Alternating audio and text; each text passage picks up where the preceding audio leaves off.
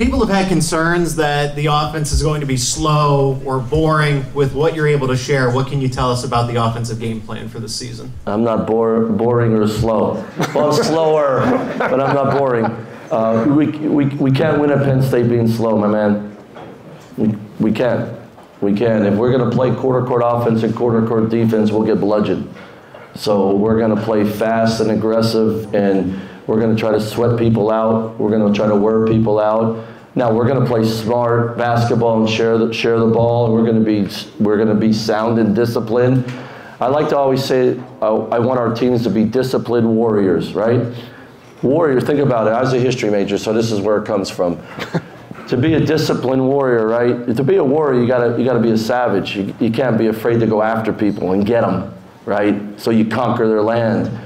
But the greatest warriors in the history of time also had the greatest discipline.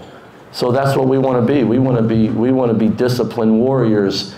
So we want to play smart, intelligent basketball, but we're going to go after people. We're not going to, if we're playing on our heels at Penn State, we're not going to win. There's many a years we've seen that.